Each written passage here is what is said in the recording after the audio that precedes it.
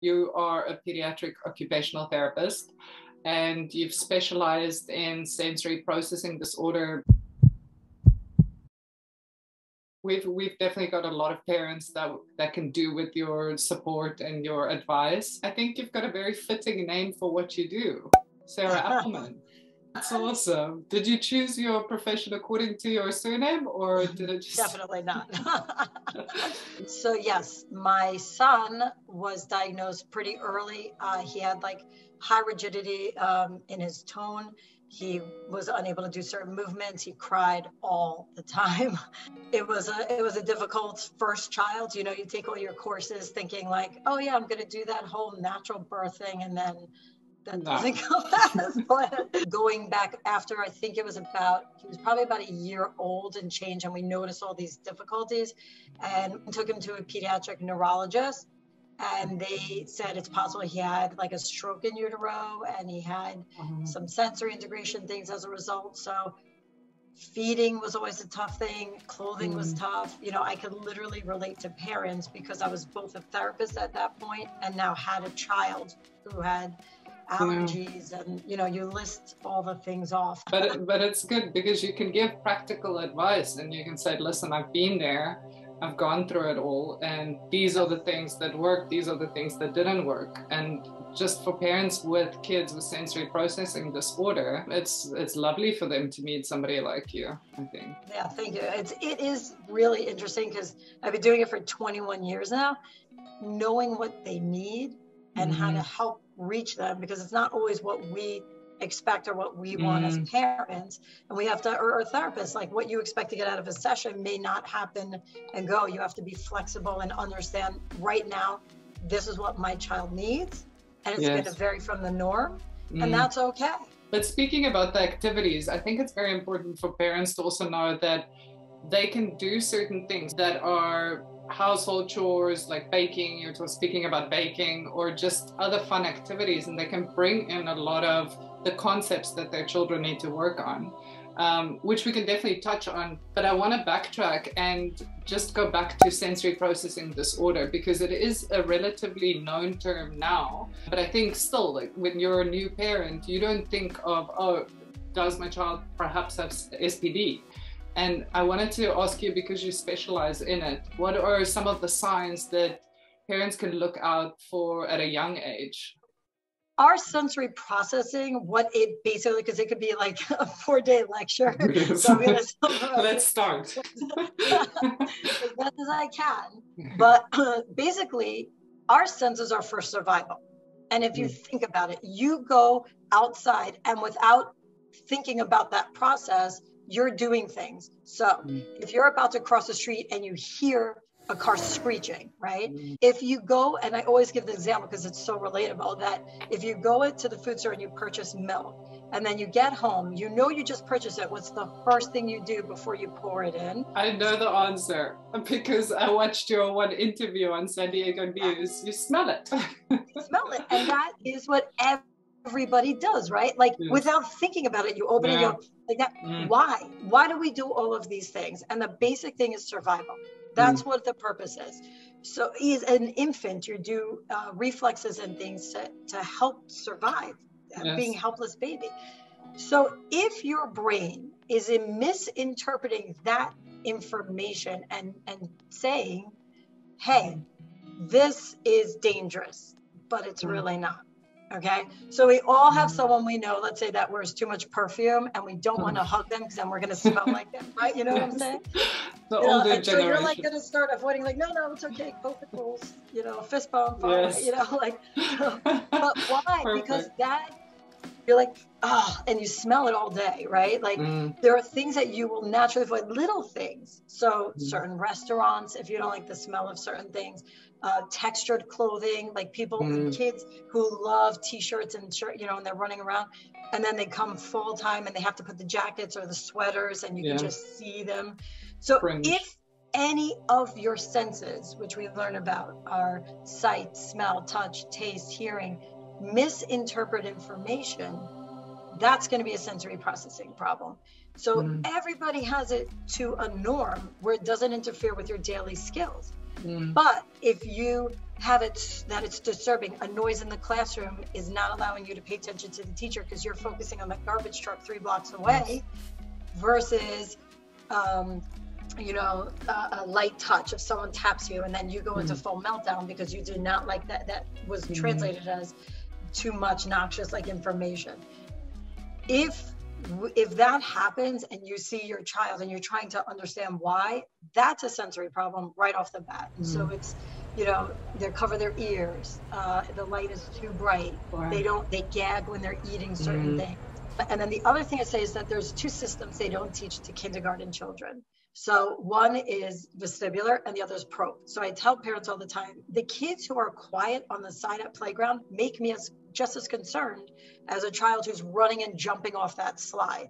They're both something to watch, because if that child displays poor balance, poor coordination, the timing isn't right, they're going to just sit in the sandbox and not, play.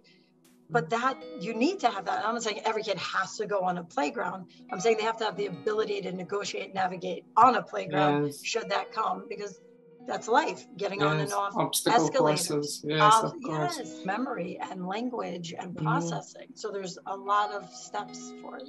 It's so important. I mean, I see it with all of our kids that we work with, and it's really good that there is such a focus on it now. It's even in the DSM-5. If you've realized as a parent, okay, my child might be displaying some of these SPD signs, what do parents do? They should go and see an occupational therapist, I would say. So normally you would tell, because I've actually done a lot of lectures to help doctors become more aware of the situation, because a lot of them still, a lot of people would, when I first became a therapist, would say like, oh, OT.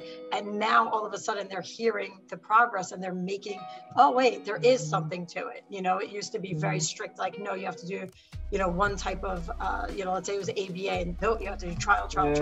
And then I started working a lot closely with ABA professionals. And we said, this is a joint team effort. One is not better than the other. They should all work, PT, OT, speech, ABA, special ed, all of it, psychologists, everybody has to work on that same page to help this child.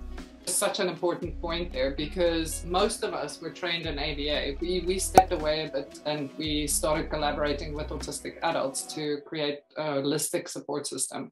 But with the ABA, I remember clearly in my training where the supervisor would say, you just got to flood the kid with some of the sensory input. And it was against what I wanted to do. But with our kids, you can't flood them. And, sometimes desensitization could work, but it is, and I think I heard one of your podcasts with Penny Williams where you spoke about, yes, desensitization work, but you need to also include their interest. You need to make it fun for them, because otherwise, what is the point? Like you also said, we all have things that we don't like, and we're allowed not to like it. But now, because of our kid doesn't like, maybe a food that his sibling or her sibling likes, then we just say, no, you got to push through, you got to eat it. You're 100% correct. So I'm not saying take every single child and throw them on a trampoline and expect a miracle. Like I always tell parents, I'm like, it's organized chaos. There's a purpose. I don't say, get on and jump for 20 minutes and then, oh, your kid is fine. I'm like, no. They have to do heavy work. They have to do movement. They have to do organization. There has to be a purpose for them to go. So like if yesterday with this parent, I was like, have them jump on the couch cushions, climb up over that chair, crash into the pad, and then run and get a matching Lego piece from what you just did. And they have to look, remember, retain, and then stack. And this little boy, I told you, it was the first time I saw him, he was trying to say, like, we took a break from it and I said, free play, go take a minute to yourself, we'll set up the next activity. And he came over and he went, Apabada. And we were like, what? Oh, and then he goes, Apical. And I'm like, she was trying to think, he says, I said, no, I think he's saying obstacle course. Yeah. And we said obstacle course and he nodded. And I'm like, he for the first time knew that pattern was very calming and organizing for him. Wow. Step 1, step 2, step 3, come back. Yes, that self-regulation, that is one of the ultimate goals, right? Is we want to first provide that input for our kids, and then ultimately get them so self-aware that they say, okay, well, I'm feeling overwhelmed, I need to push something, squeeze something, I need to pull something, or punch something, not someone. Not someone. Yeah. So and there are kids that I love that, because when they realize, like you said, that self-regulation piece is huge. It's parents, you know, and I have a lot of parents out there, like, I tell the kids, I was early on, they're 10 months old or 11 months old, and I'm like, no, leave them and just go step away, and then come back and smile. And if they cry, you'll reassure them that they can handle it. But if you don't start that early, 3, 4, 5 years old, it's very difficult to get there. Exactly. And that fosters independence. And that's also another thing that parents are always looking out for later, is that they want their child to be as independent as possible. You wrote a book, you wrote 2 books, Paw Prints, which I really like. I really like the idea of including animals in any type of session or interaction with kids. And then I saw some of your free worksheets that you have, which is great for parents that they can include in the house. And then your second book, Play with Food, which I also like the story about, that you named it Play with Food, because everyone always says, don't play with your food.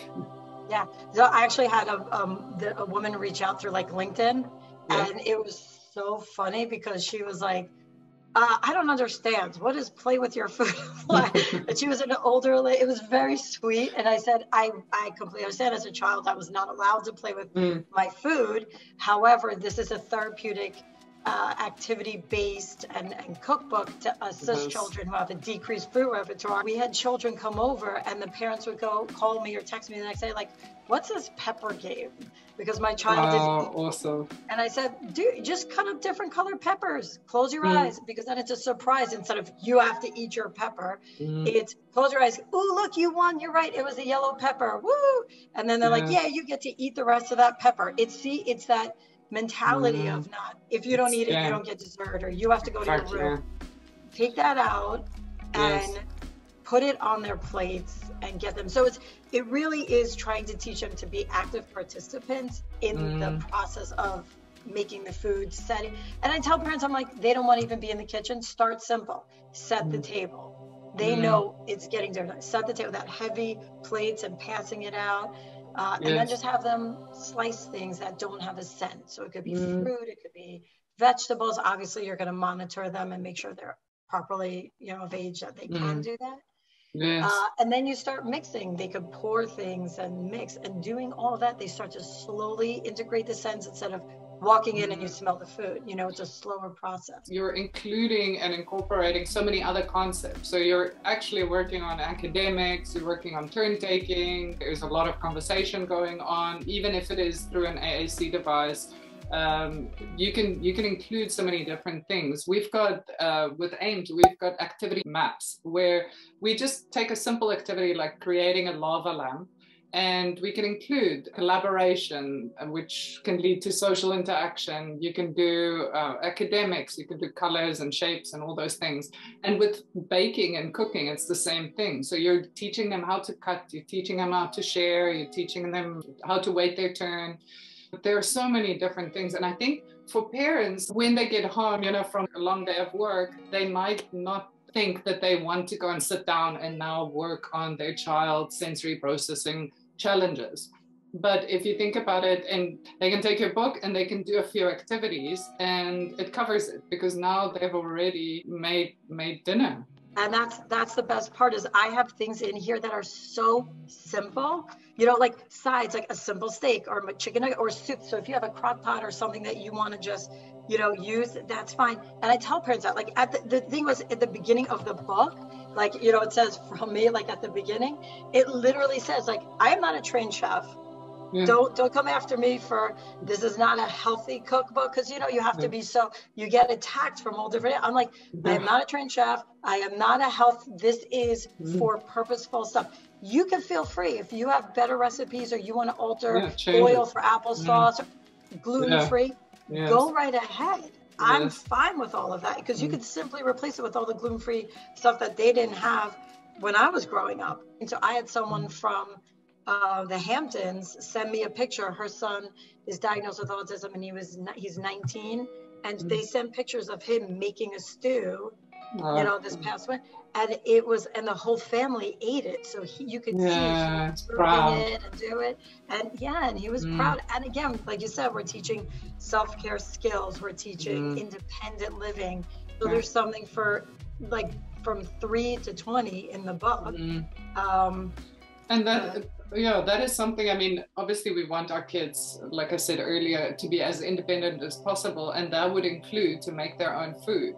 So it's something that you can start young, and you're working on the sensory processing part, but you're also working on independence for them to understand that they can do their own thing. And if they want a particular snack, and then you're going into self-regulation again, and if they want a particular snack, if it's a bit crunchy, they can make that themselves. And what would you say if a child is really not interested at all, and he's only eating chicken nuggets or something specific? How would you get a child like that to a child that they're actually participating in creating and making the food with you and eating it? Yeah, so that's some of the stuff is you want to transition, like chicken nuggets are crunchy, like they have that little bit. So you want to get them going towards a healthier choice. So I have fun things that we prepared. Like I try to do free things for parents because I know I try to help as many as I can. So like I started this TikTok thing. Did you?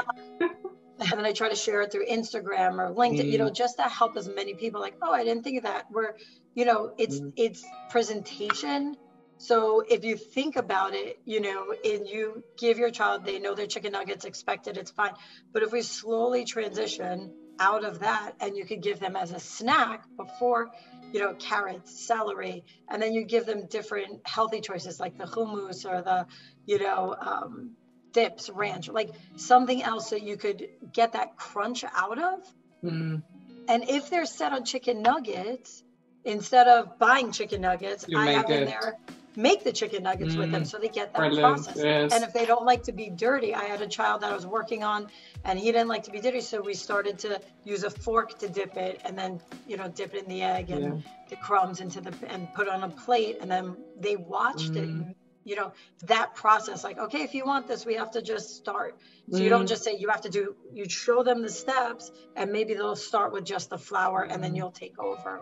That's actually a very good point, because if you have a child and he wants a specific snack, like let's take the example of a chicken nugget, you can always do on a visual schedule, show him, okay, on Fridays you get the real chicken nuggets, on Mondays or on Wednesdays we make our own chicken nuggets, and then you slowly get them part of the process. And you can even make it like a little competition, whose chicken nuggets is the best, is it McDonald's or ours? I think also that idea of creating something and then eating your own creation is fun for kids, because they see, oh, okay, I actually made this and it doesn't taste too bad. And it does have a better taste, and it's fresh, there's something. But like you have all the parents always tell me my kid eats the carbs, right? Like it's pretzels, chips, French fries, and the chicken nuggets. And I'm like, but what happens is, with our body, if you think about everything's connected, right? What we eat, how we digest, how we sleep, and our energy, it's all connected. So if you're giving your child that ability to just eat those things, I'm not saying it's easy. So yes, I used to have a schedule, right? Morning, this is what we're doing, lunch, the activities in between. And then I also had to say, what's for dinner? Okay, we're going to do this. Oh, we don't like that. What's our alternative for that, instead of making 4 different dinners? Or, how I could combine something as a giver. But it's very important to show them other options. So instead of chips, different vegetables, different fruits, different, just slowly. And if kids have only bland, they like visually only certain things, slowly change that too. So if you slice a banana and then you cut grapes on the side, just so that they could see, you can make a caterpillar, you can make, it doesn't matter. It's, be creative with it, and then they'll start changing how they visual. But if we say, no, my kid only eats brown foods or neutral colored foods, but you gotta start. You gotta try. Yes. Yeah. Yeah, my friend Dan, he's an autistic adult and an advocate. He always says, but practice makes progress. Most of our clients are in remote areas. They don't always have access to an occupational therapist that has experience with sensory processing disorders. And I know that you do Zoom calls, but for a parent, that would be amazing if some of the parents can utilize that service. But for the parents who can't, and they're just at home and they really don't have any extra support, what would you say some of the tips that you would share with them if they have a child with SPD? I mean, that's for granted, living in wherever you live, that you can have access to your doctor and that's why I wrote this, actually, because I've had people say, you got to write this down. I wish I had this. My kid is now 30 and I wish I had that when I was, you know, when he was younger. And to bond, because as a parent, that's one of our things is we want to know that we're helping our child, and we want the child to come to us and love, and before they're independent, like that's very special. So if you have a child who then sees that you're providing them with what they feel and need, and then they feel independent and grow from it, that's very, very good. So these kids that I've been working with have definitely, my own son, my daughter, and you know, it's the kids I've worked with for all these years. I want to share my findings with as many people as I can. So that's why the website has a lot of free videos that we just started making. It's playwithyourfoodbook.com. And then we have the Instagram is playwithyourfoodbook, and TikTok, I think it's my name. I think it's Sarah Appleman. I don't know. I can't wait to go and check out your TikTok. All of these things that I'm trying to do that are free. There's no payment. It's so good. Just to help them so that they learn. Yeah. But some of the things that the trick that I showed this baby I'm working with who really doesn't eat. So I told him, Mom, we're going to be doing our exercises at 10 months old. So I show her supported, you know, with a wheelbarrow walk, rolling, having to lift, you know, age appropriate exercises. And I text her, I said, she's like, oh, we didn't get to the feeding. I said, I guarantee when I leave, she's going to be hungry. Let me know. And like 10 minutes later, I get a text like she ate everything, you know? So awesome. That is something that parents can do.